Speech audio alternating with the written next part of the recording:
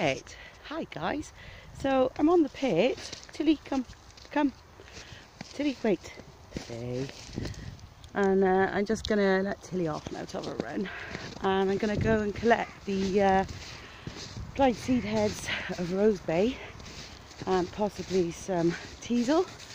Makes good firelight in Tinder. And basically, I'll show you the patch. This is my patch. Normally that's blackberries and rose bay. Rose bay is edible. Fireweed is the other one. But if you can have a look at the seed heads, dry and delicious for Tinder. So I collect quite a bit of this during the winter months.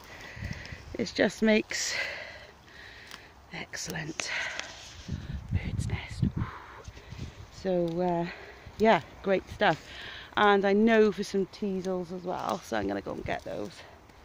I don't use them in the traditional manner of combing through natural cordage. No, I haven't quite sussed that yet. It's quite prickly. So I'm going to go and get myself some of that. Put some of this in my pouch. Stalks and all. But yeah, it's a beautiful day here in Wales. It's snowed. It's absolutely lovely. And the sun is glistening on the snow. It's gorgeous. But I use this pit quite a lot for wild edibles. There's quite a bit knocking about. And plenty of birch polypore as well. Or razor strop fungus, whichever way you want to say it. But so, coming up to the old teasels. Here they are in all their glory. Prickly.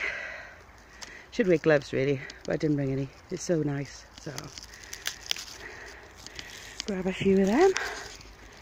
Teasels. Get them in my pouch. And any other seed heads I see that I think, ooh, they look nice. So even the old lilac bush seeds are great stuff. Getting in the dry. Good kindling, good Tinder, I mean. Till. So I'm having a lovely day out. I'll probably be out a couple of hours. Depends if my moccasins bear up and my thermal socks. I've got thermal undies on as well. From Peacocks, actually really good. Thinking of investing in some kind of snowsuit for hammocking in low temperatures. You can get the sleeping bag suits, but I haven't heard very good reports about the temperatures, you know, sub-zero temperatures they go down to, and they're very expensive, about £100. So I couldn't justify that. But a snowsuit might be something worth thinking about. Anyway, I'll leave you to it, guys. Have a good one. Bye for now.